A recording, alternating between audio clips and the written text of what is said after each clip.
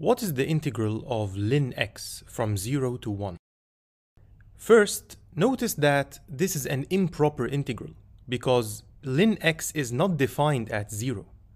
If we look at the graph of the natural log, we can see that the y-axis is an asymptote. The area we're trying to find is this area shaded in red. The question now is, does this area converge or diverge?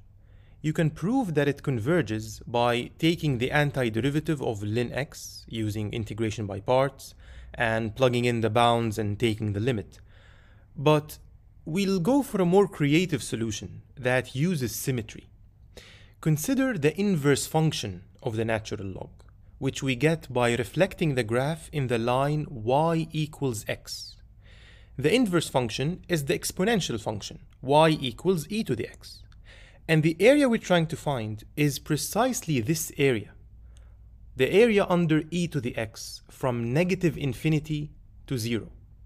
So we can find this area by taking an easier integral, which is the integral from negative infinity to 0 of e to the x dx. But be careful. The area under the natural log is negative because it's below the x-axis, whereas the area under the exponential function is positive.